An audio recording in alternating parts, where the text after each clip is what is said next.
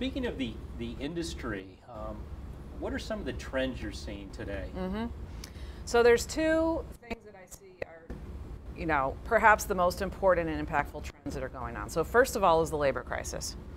And so historically in this country right now, we are at some of the lowest unemployment levels that we've had, and certainly a much different picture than it was in 2007, 2008.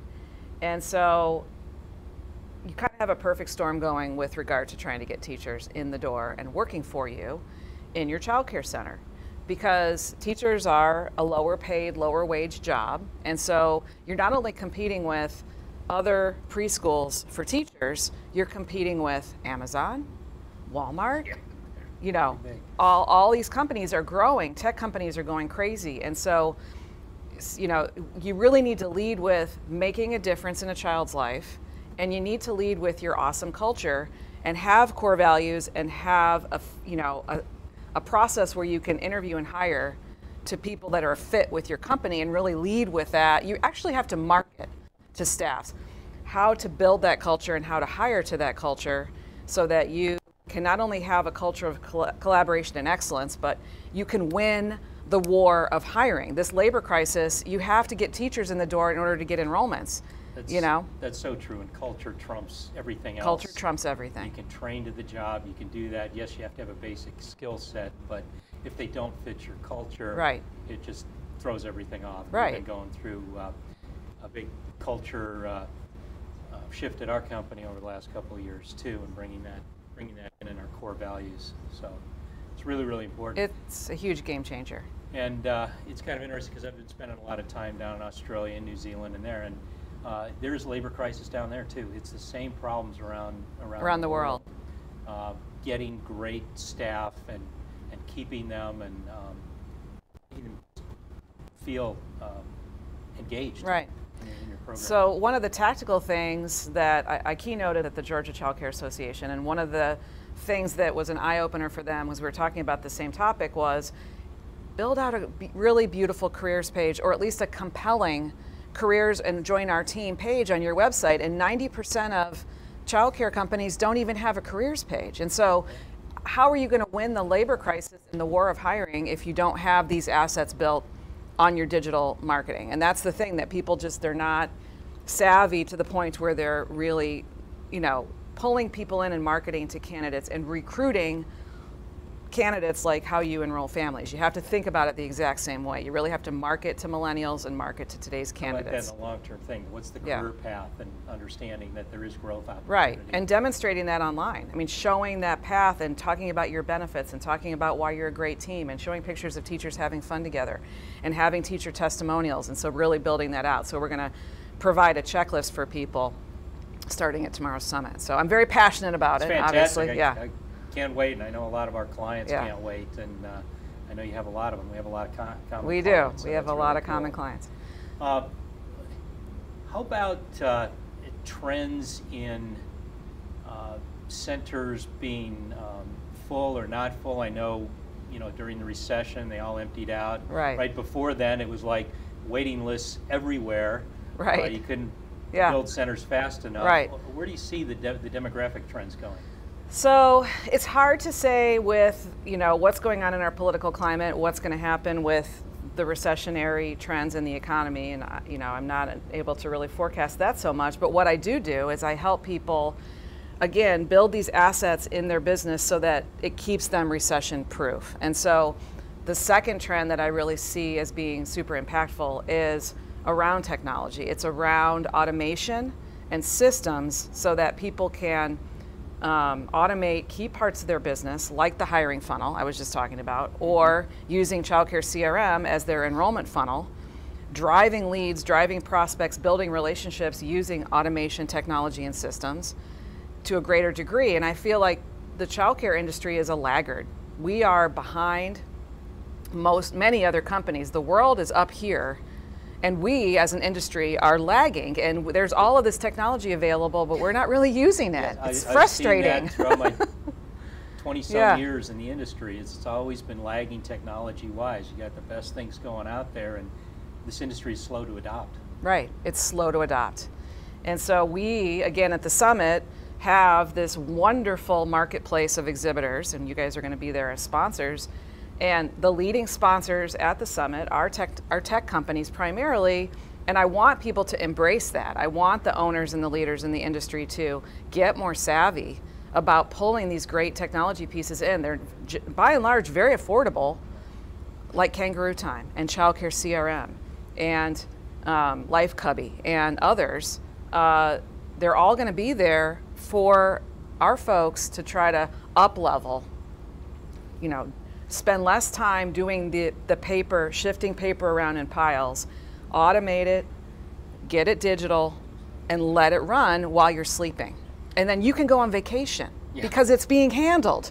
Your enrollment is being handled, and so if we do hit a recession, then you have a huge bucket of leads in your ChildCare CRM that you can e-blast. It's like...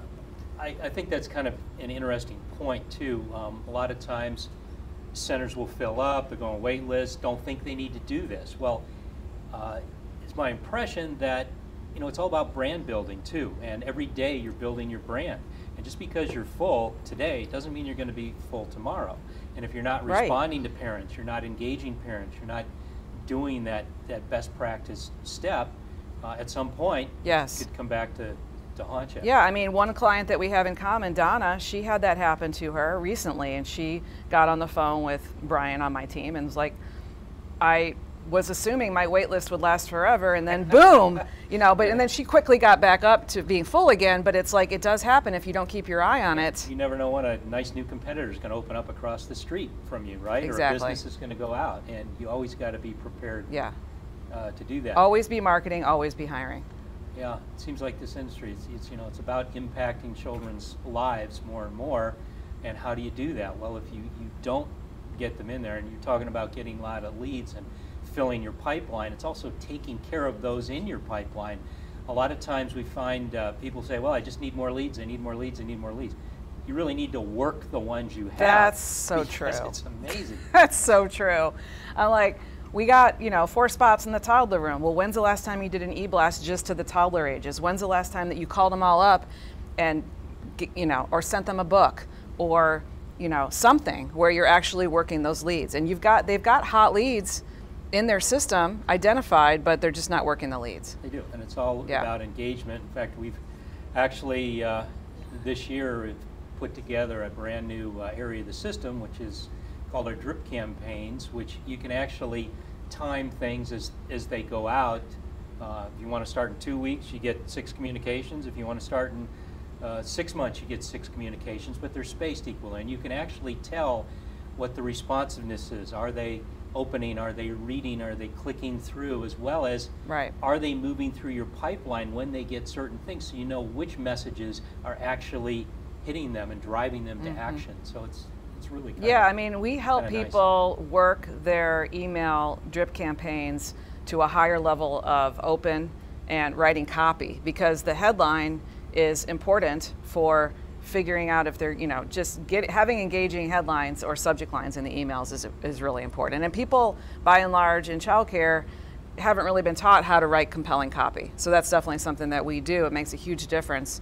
I'll just mention, we also have a brand new digital marketing agency that I just started with my partner, Bruce. Ask about that. Yeah, Bruce Spur. It's called Grow Your Center, and we're really excited about it because we've had so many clients over the years say, hey Chris, why can't we just get somebody to do a great website, great Facebook ads, and all of this for us, completely done for you, instead of us having to learn it and try to get it done. And so we finally fixed the problem. It's not their core competency, right? So, totally. And so I'm actually writing copy for people's websites, which I enjoy. It's like a little side passion of mine. So that's Grow Your Center. Also, trend-wise, notice what are the larger companies doing that the small organizations aren't, and what can they learn from that? So the larger companies are better at determining, first of all, roles within your enrollment funnel. So having an enrollment specialist, having somebody whose sole job is to answer the phone really well using a great phone script, doing an amazing tour, scripting out the tour, having it be systemized, and then tracking all the leads in CRM, putting them in and making sure that all of those, so having somebody really focused on the marketing and enrollment is a huge best practice. And even if you're small, you know, having somebody on, maybe you have a teacher whose talent, they love social media. And so you can pull them out of the classroom and double duty them with being able to, you know, utilize them to help you with your Facebook ads and posts during nap times. So figuring out the hidden strengths and talents. Hidden strengths and talents. Yeah, and then applying that, because you don't necessarily have to hire a bunch more, you know, sometimes if you're small, you can't afford full-time employees for that stuff, but you can certainly do it based on what we call unique brilliances or abilities. And the other thing is outsourcing. I mean, you can outsource, there's so much talent around the world right now via Fiverr and Upwork and these virtual assistant sites that they want work for 15 or 20 bucks an hour. And you can get so much done through outsourcing, and you don't have to hire another headcount to do it. So that's true. And yeah. Based on your comment about dedicating somebody to the enrollment process, we've just done a major study across our entire client base of close to 3,000 centers, and what we found is those that do have dedicated people have significantly better results in conversions into tours and registrations and enrollments throughout. It's it's night and day. It's really amazing. You know, kind of a basic principle, which is just focus.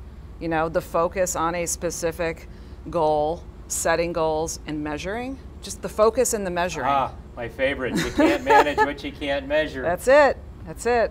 It's one of the Chris Murray quotes that I'm known for. But what you measure improves, and that's what I've been teaching people for the last 8 or 9 years. But the people that are measuring through looking at their CRM conversion reports, the very first thing I do with a client is I say, first of all, get CRM and send me your conversion success report after about a month or two, and let me look at it. And that's where we start. When you ask that question before they're using CRM, how many of those people actually can spout those numbers off?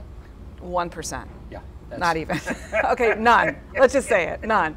It's funny, we always get that result. Well, tell me how you've improved. Tell me what they were doing before. We don't know. Well, we don't know. Yeah, we don't know what they were doing It's just before. a completely blank slate. Funny. And I'm like, you know, usually where they start measuring is they go, this is how many tours I've done, and this is how many I converted. But even that, but they're not measuring phone calls or taking information off the phone call at all. It's kind of amazing. It's a black hole. That self-reporting, it's like, oh, I convert 80% of all my leads. Right. Now, 80% of the good ones that sign up when you're there. Correct. That's right. I'm like, you really don't know because you're not measuring it. So until you actually have the data, let's not just make assumptions.